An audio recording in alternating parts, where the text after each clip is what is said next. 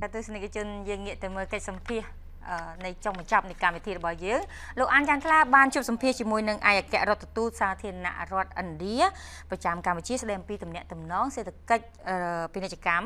การวิจัยอินเดียคือโลกสไรมานิกาเชนบาททรงสวากุมตัวเต็นจนหมการแวะสัมเพบาทในไงนิพตอลยมบาทตัวกาอันนี้เป็นโลกจมเตียวไอ้แกะรถตู้สาธารณรัฐอันเดียประจำปฏิกรรมชี้คือโลกจมเตียวมานิกาเจนแต่แสดงปีการวิวัฒน์จงกล้าในตำแหน่งตำนงเศรษฐกิจเป็นกิจกรรมระเวียงกรรมชี้หนึ่งอันเดีย Embassador ไอโลกจมเตียวไอแกะรถตู้สำนวนดำบงระบบขยมนี่คือขยมจังดังทัตตาเป็นกิจกรรมทเวเปกีระเวียงกรรมชี้หนึ่งอันเดียนั่งแต่มีนสักดานุปลยังนะสำหรับในปีปัจจุบันก็โดยเชียในปีอนาคตบ่า For now to the future It is a very pertinent question you've asked, and I would say that ខ្ញុំចង់និយាយថានៅពេលនេះវាប្រហែលជានៅមានកម្រិតនៅឡើយ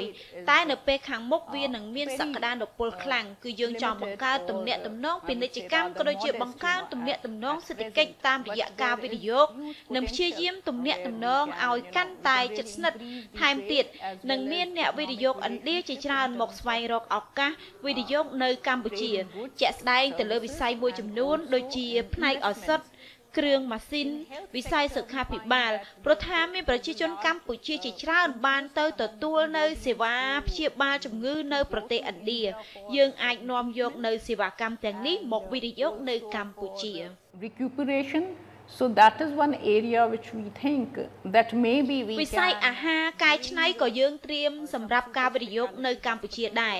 វិស័យកសិឧស្សាហកម្មវិស័យធនធានរ៉ែឬរ៉ែមាសជាដើមទាំងនេះគឺជាសកម្មភាពសេដ្ឋកិច្ចដែលបាននិងកំពុងតែត្រៀមបង្កើតឡើងនៅកម្ពុជា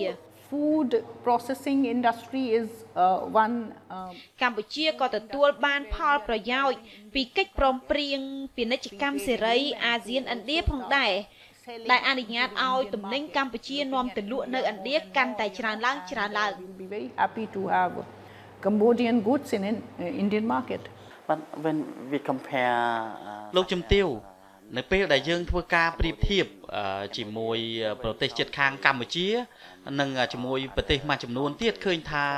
ពាណិជ្ជកម្មរវាងឥណ្ឌានិងកម្ពុជាហ្នឹងគឺនៅមានចំណុចតិចតួចមិនច្រើនប៉ុន្មានទេឥណ្ឌាជាប្រទេសដែលមានប្រជាជនច្រើនជាងគេលំដាប់ទី2នៅក្នុងពិភពលោកហើយឥណ្ឌាក៏ជាប្រទេសដែលមានសេដ្ឋកិច្ចធំលំដាប់ទី3ក្នុងអាស៊ីនិងលំដាប់ទី7នៅក្នុងពិភពលោកហេតុអ្វីបានជាទំនាក់ទំនងពាណិជ្ជកម្មជាមួយនឹងបណ្ដាប្រទេសនៅក្នុងតំបន់អាស៊ានហ្នឹងមិនទាន់រីកធំនៅឡើយហើយដែលក្នុងនោះកម្ពុជាក៏ជាសមាជិកមួយក្នុងចំណោមប្រទេសផ្សេងៗទៀតក្នុងតំបន់អាស៊ាន India is still limited now It's a very good question to kind of think about ចាខ្ញុំអាចនិយាយបានថាទំនាក់ទំនងសេដ្ឋកិច្ចពាណិជ្ជកម្មរវាងឥណ្ឌានិងអាស៊ានមិនតិចតួចនោះទេចំពោះកម្ពុជាគឺតិចតួចមែនព្រោះថាទីផ្សារធំរបស់កម្ពុជាមានដូចជាសហគមន៍អឺរ៉ុបសហរដ្ឋអាមេរិកប្រទេសថៃវៀតណាមនិងប្រទេសចិនជាដើមឥណ្ឌាជាប្រទេសធំមានទីផ្សារធំឥណ្ឌាបានក្លាយទៅជាទីផ្សារធំរបស់អាស៊ានបើទោះបីជាពេលនេះទីផ្សារឥណ្ឌាសម្រាប់ទំនិញកម្ពុជាមិនទាន់មានទំហំធំក៏ដោយតែវាដល់ពេលដែលត្រូវពង្រីកជាបណ្ដាហើយតាមរយៈការបង្កើនការភ្ជាប់ទំនាក់ទំនងរវាងប្រទេសទាំងពីរឲ្យកាន់តែជិតស្និទ្ធថែមទៀតក្នុងចំណោមប្រជាជននិងប្រជាជនវិស័យទេសចរណ៍និងវិស័យធុរកិច្ចមួយចំនួនទៀត So we are trying to remedy that situation also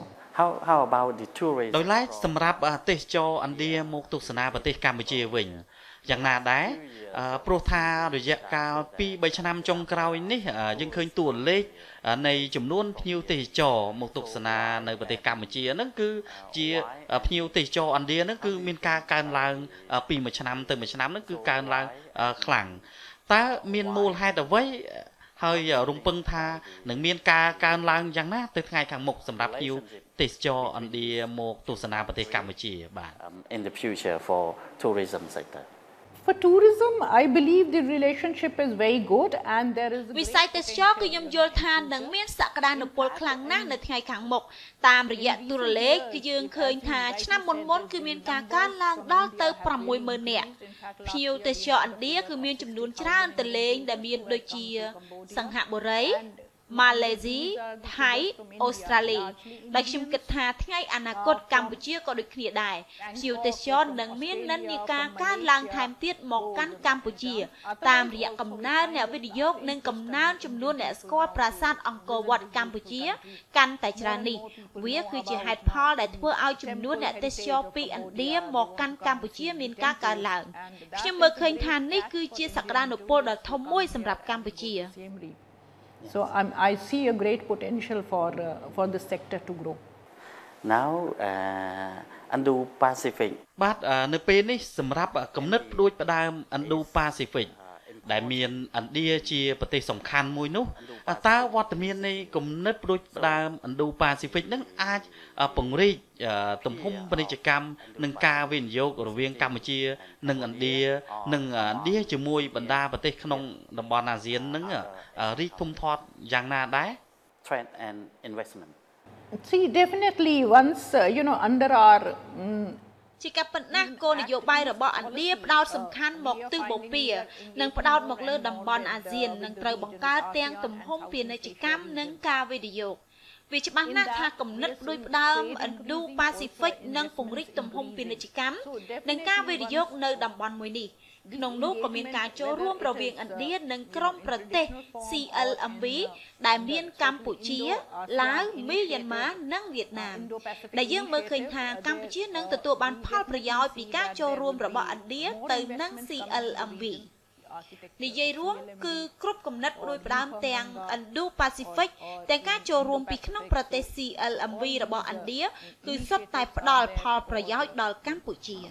a deeper and broader engagement between the two countries also Cambodia ជាចុងក្រោយនេះតើលោកជំទាវមានសារអ្វីទៅកាន់សាធារណជនដែលកំពុងតែទស្សនាកិច្ចសម្ភាសប្រចាំទូទស្សន៍ CNC របស់យើងខ្ញុំបាទ